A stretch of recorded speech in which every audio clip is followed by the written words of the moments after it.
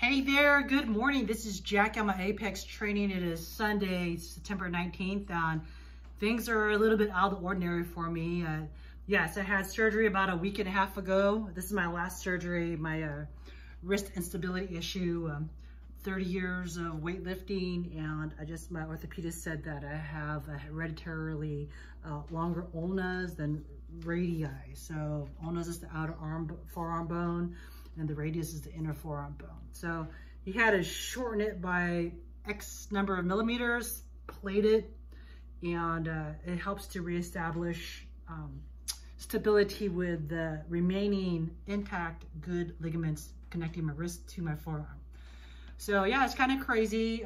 Normally I would be seated, but I have my table kind of rigged up here so that I'm standing. So it's an adjustable table. I decided to get rid of my bench. Too much sitting is what they call the new smoking nowadays. So yeah, I'm in my tank top, getting some vitamin D, walking around literally in circles in my cul-de-sac as a distant supervision of my children. My spouse runs some errands. So anyways, I just want to take a moment on my day and really thank each and every one of you for being so wholeheartedly supportive of me and my injuries and my surgeries and Apex training. You know, so for those who figure out, why does my logo look like a parking lot sticker? For those of you that work at Sutter, this does look like a parking lot A sticker, doesn't it? But really what it stands for is when you lay down a stable foundation upon which you stand on, so your two legs, you can balance anything in your life. So that's what the logo means, you know? Get a solid foundation laid, whatever you can have to carry overhead, even more than your own body weight, you can do this. No kind of snatching and clean and jerk, right? So anyways, I was kind of thinking as I'm like trying to mitigate all these different areas of my rehabilitation of my injuries, and it takes a lot more time for those of that older athletes. It takes longer to warm up. Sometimes the warm up's longer than the doing the lifts, and it just is, you know.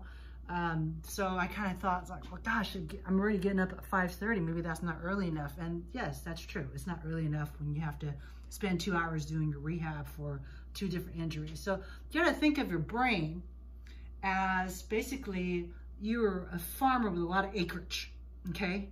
You have your flexibility parcel, you have your strength parcel, you have your endurance parcel. So each orchard requires a certain amount of attention, right?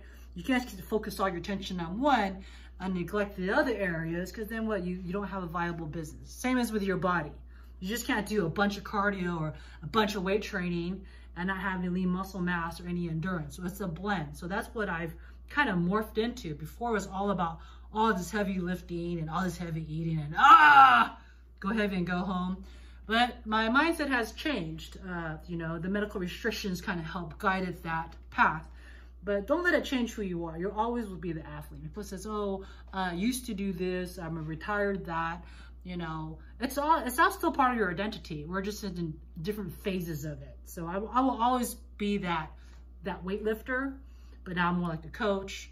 So I don't think we ever kind of retire out from our way of thinking. Our body will let us know, hey bro, you just can't do that anymore.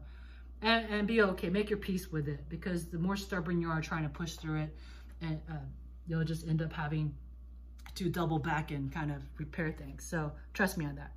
Anyways, with that said, just keep going forward. Get your 30 minutes of cardio every other day. Get your weight training. Please do your flexibility and warm-ups, okay? So there's no point in doing the lift if you can't maintain the proper position. Trust me on that. As a physical therapist of about 28 years and a retired competitive weightlifter, but I'm still a weightlifter in my brain. So anyways, you have any questions, you know, comment. Anyways, fist bump to each and every one of you. Holla, holla. All right, have a great day, guys. All right, bye.